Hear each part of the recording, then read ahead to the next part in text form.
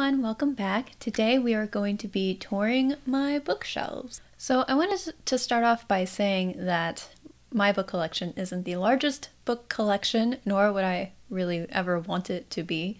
I did move to Alabama this year, and in that process I got rid of about 100 books, I think. I have a few friends that teach middle school and high school English classes, and so I donated a lot of books to their classrooms. I also donated a lot to my local library at the time, although libraries can't take everything. And so all the rejects I gave to some friends and family. And then, unfortunately, the used bookstore where I lived before here went out of business, so all of the discarded books I then sent to Goodwill. So I got rid of about 100. I counted last night and I have about 270 left. So now my collection is pretty curated to me. I tried to keep books that I either really love or plan to read in the near future. I had a lot of books that I had read and didn't like and knew that I would never read again. Or books that I bought a long time ago and then just totally lost interest in and never got around to reading and didn't really want to read anymore. And so now I feel like my collection is more me. And I just want to say here at the beginning that I am in no way trying to say that you have to have a large collection of books to be valid as a reader. I mean, ebooks are a thing. I love reading on my Kindle. In fact, I did a whole video about all the books on my Kindle. I think I actually read faster on my Kindle, and I like to be able to adjust the font styles and line spacing. I think that really helps me personally. So I love having books on my Kindle. I can take them anywhere. It's super convenient.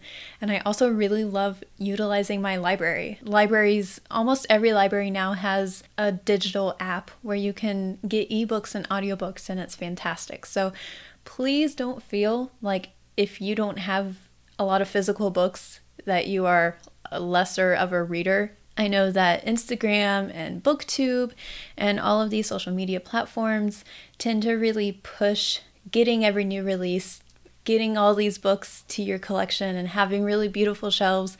And I'm very proud of my shelves. They make me very happy, but I'm by no means saying that you have to have shelves like this to be a reader. To be honest, most of my shelves these days are being taken over by Funko Pops, and so pretty soon the books will just be a side note and the Funko Pops will probably take over. So you will also be seeing my Funko Pops in this video. I have about 100 of them, and I used to think they were so stupid and that I would never buy one, and then my sister got me hooked on them, and now I'm maybe a little addicted, but I really, really love them. Speaking of Funko Pops, I do try to limit the Funko Pops I buy. I only buy women and animals and Star Wars droids, apparently, because they're kind of like the animals of the Star Wars world. And I do try to stick to retailer exclusives or like Comic-Con exclusives for Funko Pops, but occasionally there will be some that I really love and will buy even if they're not an exclusive. So yeah, those are my Funko Pops. I also wanted to say that all of these books I either bought with my own money or I got as a gift from friends and family. I don't get any ARCs sent to me. I'm not that big on the social media platforms, and so all of these books are from my own money. I'm also not a member of any book subscriptions. I know there are a lot of monthly subscriptions like OwlCrate and Book of the Month and all, I have a lot of friends who enjoy those, but I am a slow and picky reader. And so the books that I choose to have in my collection, I really want to have some sort of connection with them. I don't want it to be like a random book that I received that month, The other question I thought you might have is where I got my bookshelves. I actually got them from IKEA. They are the first thing and so far the only thing I've ever gotten from IKEA. They are the white Billy bookshelves. And I did get the corner piece because I wanted to have it wrap around this corner. They sell a set that is a corner piece, but it was too large for my room because I have a window right here, and so it would have blocked the window. So to get around that, I just bought the 3 bookshelves separately, the 2 bigger ones and then the smaller one for the corner. And then they sell the corner hardware separately, and had my darling husband put them together. He spent like all day putting them together, but totally worth it in my opinion because they are perfect. Okay, and I'm sorry, I'm not going to go through every book on my shelves because that would take forever, and I know that there are a lot of really hardcore booktubers out there who do go through every book in their collection in book tours like this, and like power to you, but I'm not going to do that. If you see a book on my shelf that I don't talk about and you have a question about it, be sure to leave a comment. I would be happy to tell you more about it, but in this video I'm not going to stop on every book. Okay, so let's get into it. So I'm switching to my other lens so we can get all this in. My tripod does not reach this high, so I'm sorry that if the camera is shaky. These are my middle grade and my Sleeping Beauty Funko Pops, which I love. I love Sleeping Beauty so much. And this bookend here actually I got from Etsy, and I will link that down below. Most of these I have read except for the Ericon series, even though I have the whole series. I wish I had the first 2 on hardback, but I actually got those when I was in middle school, so I've had them a really, really long time.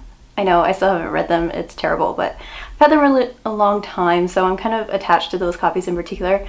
And I have not read his Dark Materials. I started reading The Golden Compass earlier this year, but I wasn't really into it, so I put it back down. I'll get to it at some point because I do really, really want to read it. Yeah, so these are my other middle grade books. Okay, so I switched to using the tripod for the second shelf because it was a lot easier this way. So here we have my YA paperbacks. A lot of these I have read, most of them I have read, some of them not. And a lot of these I have had for years, like my copy of Looking for Alaska I've had for a really long time. Crank and Burned are just like classics from middle school. Serafina looks really beat up. So I honestly don't know if I prefer hardbacks or paperbacks, but I like the way that hardbacks look better. But I think I prefer reading paperbacks, but I'm kind of picky about them. I like them to be like big and floppy like this.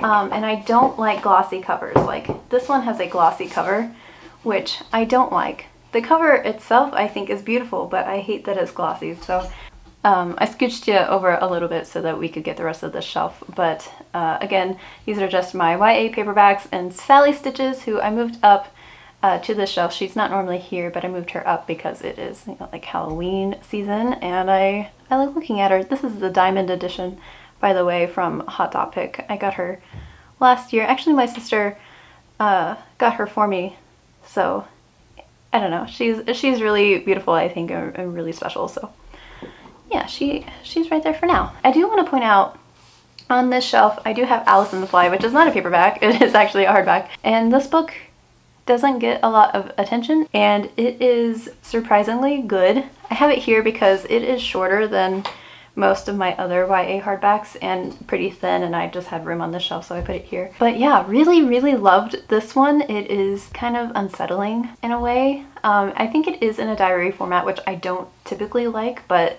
it worked really well with this particular story, and I think it's really well written and just like just a totally good YA. It doesn't get enough attention. Okay, so here we have my third shelf on my left bookcase. These, again, are more YA. I guess Harry Potter is technically middle grade. I did want to talk about this a little bit because, I don't know, J.K. Rowling is such a controversial topic right now, and I do not support her transphobic beliefs, and I am not going to be purchasing any other content from her. However, Harry Potter does hold a special place in my heart, and so it's just a really complicated topic. So I didn't want to get rid of my books because I still love the story, and I want to be able to separate the art from the artist where possible, but I have moved them over to the left of my shelf here, so whenever I film they're not in frame because I don't necessarily want to promote them. I'm only really showing them in this video to be honest and to explain to all of you guys what's going on with J.K. Rowling. If you are unaware of it right now, I will try to link some resources down below because I still see a lot of people supporting her and buying Harry Potter merchandise, and yeah, it just doesn't sit well with me. So again, I'm going to keep my Harry Potter books, but I probably won't be talking about them too much on my channel. I do want to tell a cute story, I guess, while I'm here. So I owned Half-Blood Prince and Deathly Hallows because I got those at the midnight releases when they came out, and so those were really special to me, but they were the only two I owned because before then I had just read my sister's copies. She had owned all of them. We got them secondhand, but my husband, who is actually not a reader, actually owned 1 through 5, and so when we got married we were able to put our copies together, so we now have a complete set, and I believe they're all the same editions. But yeah, 1 through 5 were from him, and then 6 and 7 were from me. And actually, the first 4 are like really, really nice. You could tell they hadn't really been read. Like first printing of the American edition, they were beautiful. And book 5 is actually he got from some like garage sale. It's really beat up. But that's okay because Order of the Phoenix is my least favorite, so I don't mind if it is a little beat up, that's fine with me. We also have Spyro and Sparks hanging out right here, so I mean I wanted to put my dragons close to each other since I have Maleficent up above, and it just made sense to put a dragon by the Harry Potter books because they also have dragons in them. I don't know. I think way too much about where I put my Funko Pops. So this is the rest of that shelf. Again, we have Toothless, another dragon. We have all my Marissa Meyer books, and they're kind of just here because I really like them, and I wanted them to be more prominent than the rest of my YA books, and I have a lot of her books, and so it made sense to have them on a separate shelf. And I also have the Six of Crows duology, Six of Crows and Crooked Kingdom, and I gotta slide you over a little bit more. Language of Thorns in that corner. I actually have not read Language of Thorns. The cover is beautiful. I love it so much, and it has a lot of like short stories of the Grisha world, and so I will read this at some point. I just haven't gotten around to it yet. Okay, so now these are my YA hardbacks. I got rid of so many YA books when I moved, but these were the ones that I either loved or really want to read. Flame in the Mist, actually, right off the bat, I have not read, but the cover I just love. I absolutely love this cover, and it sounds really interesting. It is one that I want to get to soon. I just haven't gotten around to it yet. The Wrath in the Dawn, I actually really liked this first book. I did own the second one, but I got rid of it because I didn't like it as much, but this first one I love.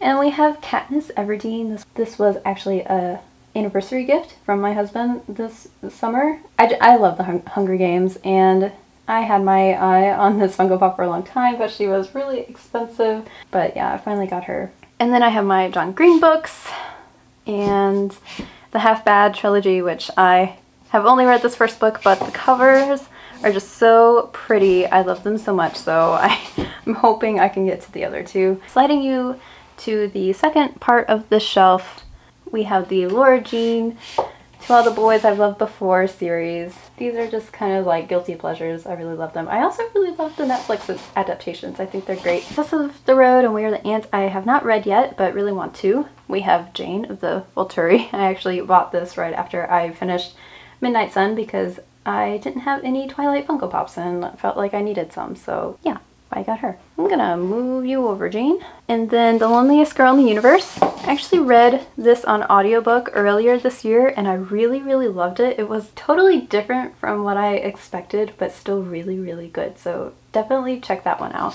And that inevitable Victorian thing, which is really hard for me to say, but this might be my favorite cover in my collection. I really, really love it. It's by E.K. Johnston.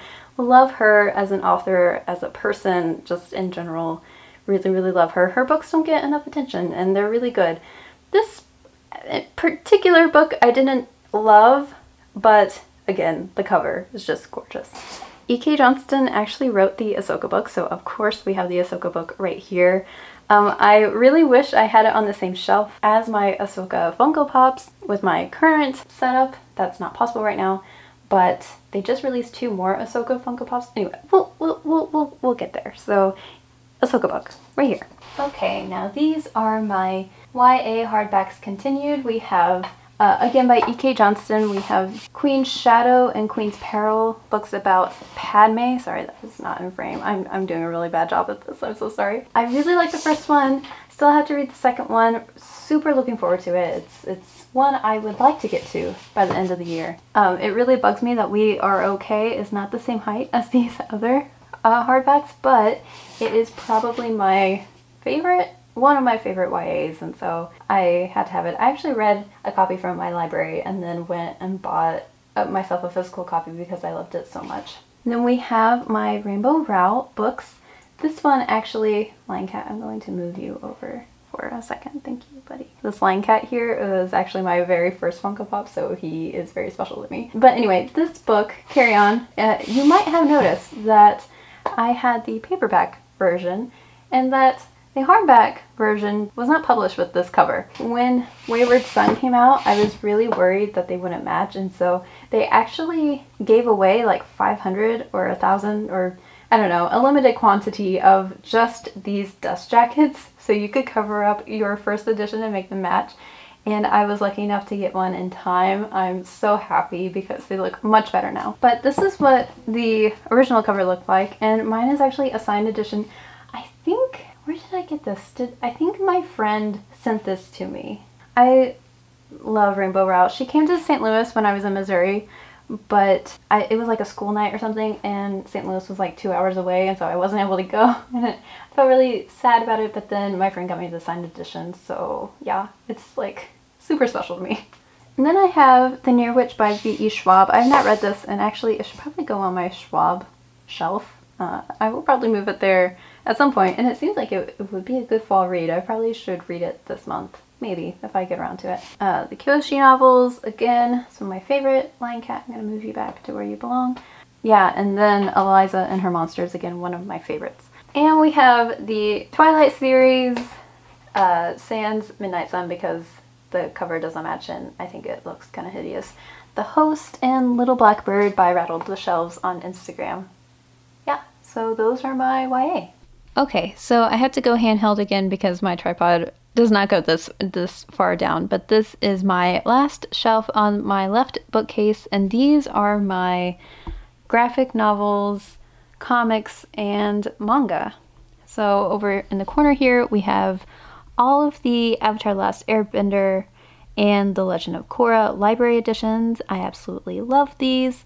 I've read most of them. I'm currently reading Imbalance, and I still have to read Ruins of the Empire. I just got this one, so really looking forward to that. And in the corner here, we have my Art of the Animated Series for Avatar, and then books 1 and 3 of Korra, because books 2 and 4 are really hard to find. Although I think that they are re-releasing those in a different binding. I'm not sure if they're hardback or paperback though, but if you're interested, you might want to keep an eye out for those. Then I have my Attack on Titan Colossal Edition. This combines the other paperback editions 1 through 5, and I would really like to get the other ones because I have a lot of these little bindings, but they take up a lot of space, and these, they're actually really nice quality, super big. Yeah, I love them so much, so I really, really want to have the rest of them. And then I have Saga 1 through 9. My husband actually called this, he explained this to one of my friends as an obscure graphic novel series, and I'm like, this is one of the most popular graphic novel comic series, whatever you want to call it, like ever. and it's so good. And it is really graphic and violent, but so good. So if you have never heard of this, I'm sure you have, but if you haven't, or if you've been wondering whether it's good or not, yes, I totally recommend. This first volume it was a lot to take in at once.